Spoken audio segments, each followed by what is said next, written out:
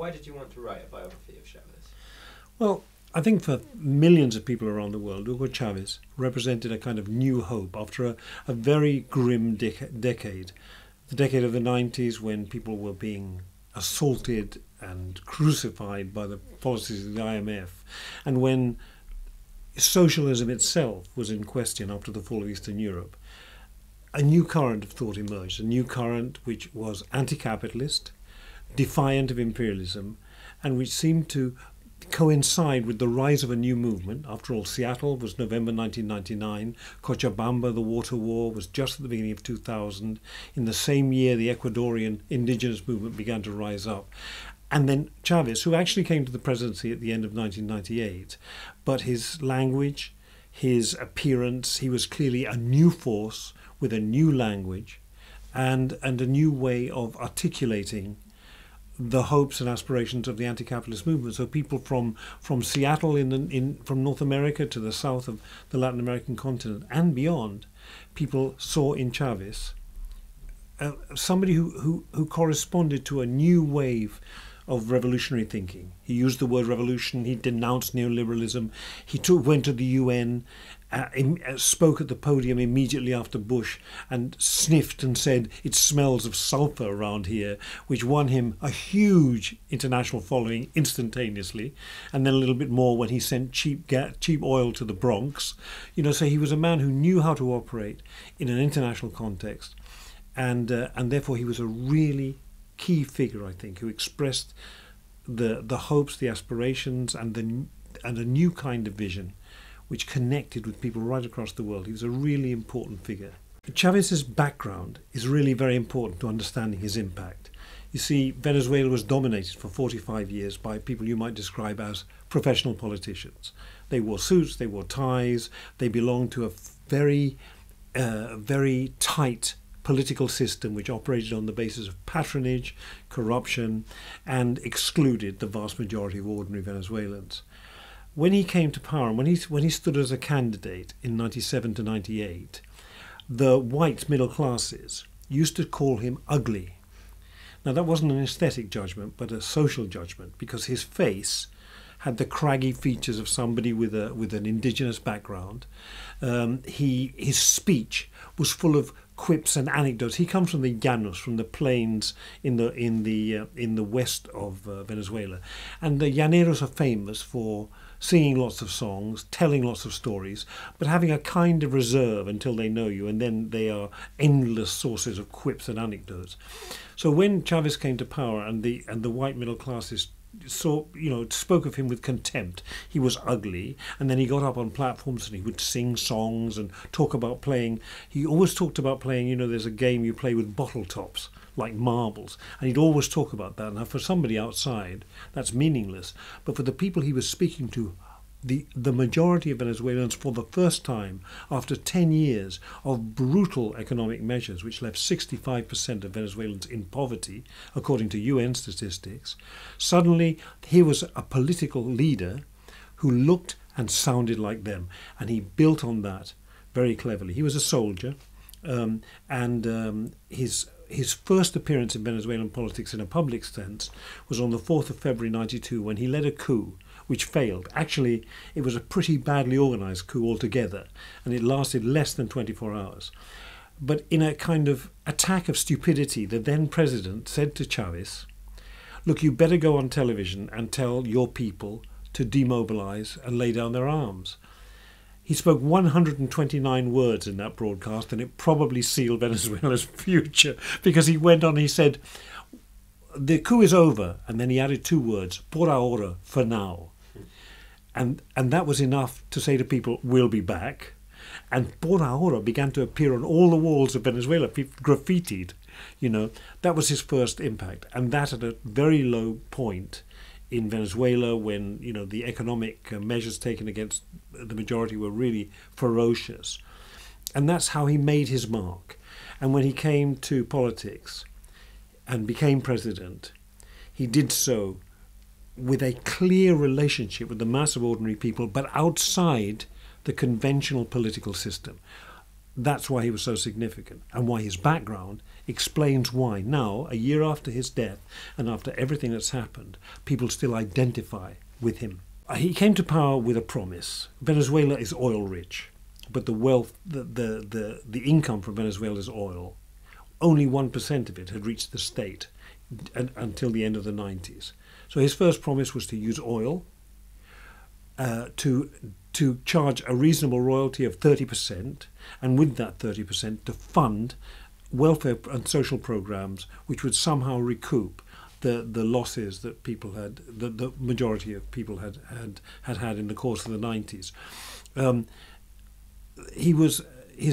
His decision to nationalize oil provoked the rage and ire of the old ruling class, and they made two attempts to bring him down. The first was a coup in April of 2002, when they arrested him, detained him in an airbase.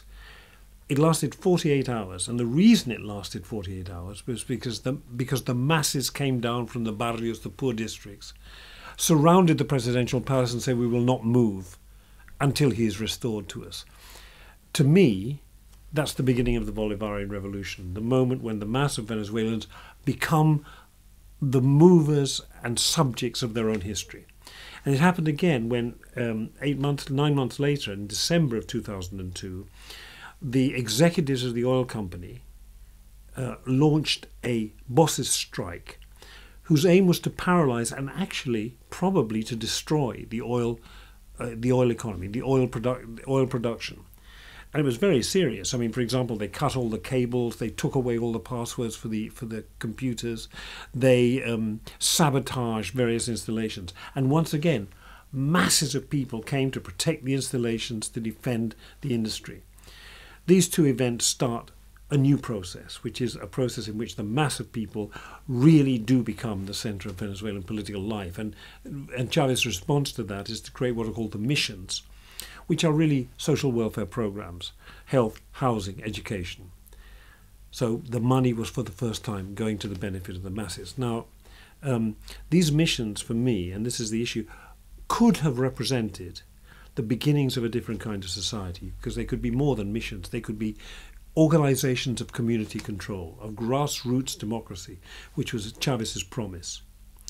That's the high point for me, the high point of Chavez's, what he then announced in 2005 as 21st century socialism. That was direct democracy, control from below, really, and economies devoted to the benefit of the majority. That was his great achievement. In 2006, I think the thing then changes, turns in a different direction and becomes complex. And the reason it becomes complex is because, we obviously at the end of the book I talk about the legacy of Chavez. And I think there is a double legacy.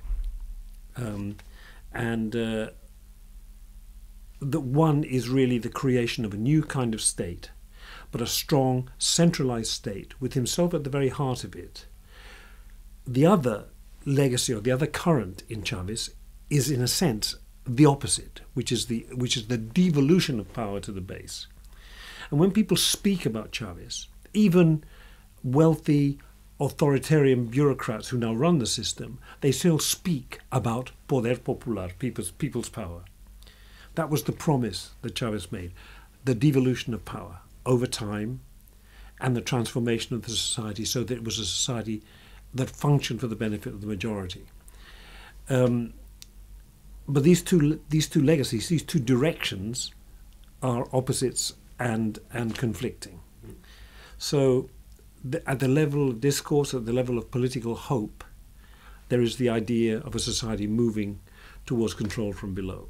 The reality, as I see it, is that increasingly control and power has been centered more and more on a shrinking central bureaucracy, which unfortunately has enriched itself, become corrupt, and to my mind betrayed many of the promises that Chavez represented, warts and all. If you read Chavez's documents, they are illuminating, they are lyrical, they are, explorations of a new kind of democracy in which people genuinely do control their lives, the mass of people, and that power and authority derives from below.